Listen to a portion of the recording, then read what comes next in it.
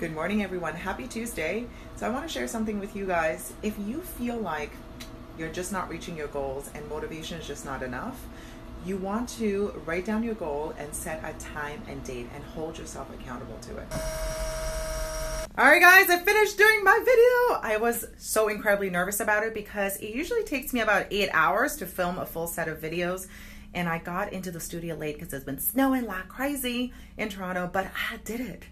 So that goes to show. I filmed these videos within an hour and a half, which is actually really fast, but I did have a contingency plan. So if I didn't complete my goal by the set time, I was going to stay really late after teaching my classes tonight to complete it. So it's still Talk Tuesday in addition to all the videos that I made. So one of the main messages that came out of Roger Pierce's live stream is that focus on one thing. Avoid the shiny objects. Don't worry about it. Focus on one thing and get really, really great at it. Day just keeps getting better, everybody. It's a busy day for me. The next thing that I have on my plate is I'm going to be doing an interview with Daniel Eisenman. He is the author of Breaking Normal. So we're going to talk about how he breaks normal and how we can do this. I found Daniel through his YouTube channel where he does all of these really insightful and interesting and live coaching sessions on his YouTube. And I thought to myself, you know what? This guy is so interesting. I would love to get to know him better. So here we are. We're going to be doing it. Good night, world. It's time to shut it down. It's past midnight, way past my bedtime. Anyway, I got to get refreshed for tomorrow because I am making some YouTube videos. Yeah, it's going to be a really exciting day. It was already a really exciting day today, and I think it's going to be even better tomorrow. See you guys. Bye-bye. Good morning, everyone. Today is Wednesday, but it's a special Wednesday because we are making videos at the studio, and we're expecting some special guests from Believe Nation.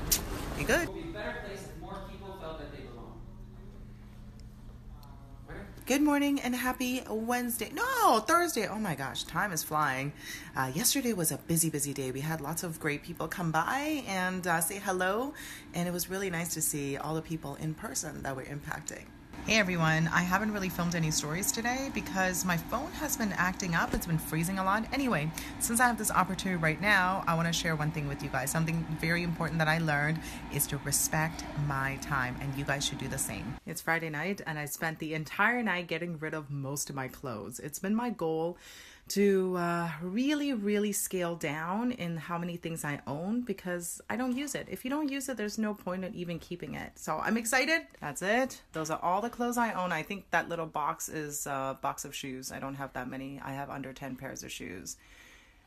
Feels good. It feels good to get rid of all the stuff that I don't need in my life. Just to give you guys some context, I used to own over 350 pairs of shoes and walk-in closets full of stuff, full of clothes, and storage full of clothes.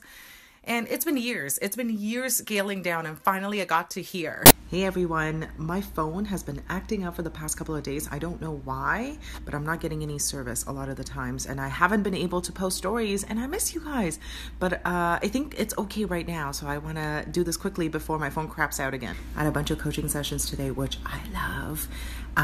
One of the common patterns I see a lot is when you're in the transition period and you're trying to grow yourself and develop yourself, you're going to run into some problems with people in your life. The issue usually is miscommunication. They just don't understand you growing and doing all these different things that they have never seen you do before. So the first thing is to communicate, and if they still don't understand, limit your exposure to them. And I know it's really hard, especially if these people are really close to you.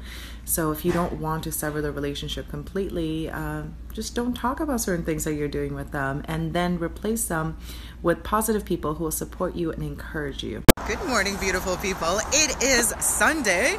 It's nice to be out in the sun. I was working all day yesterday in my basement office, and I felt like I haven't seen sun in a while. So it's nice to be out. I'm going to meet up with a friend for coffee. It's going to be good. Yeah, excited.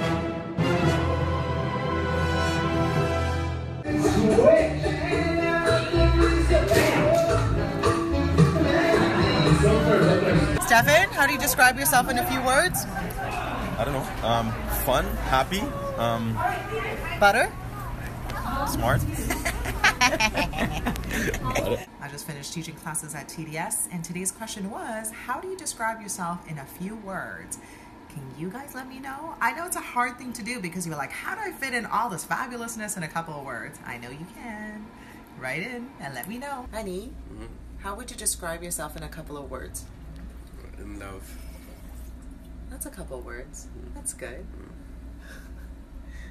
I'm just gonna make it awkward and just have it on your face until it reaches 15 seconds.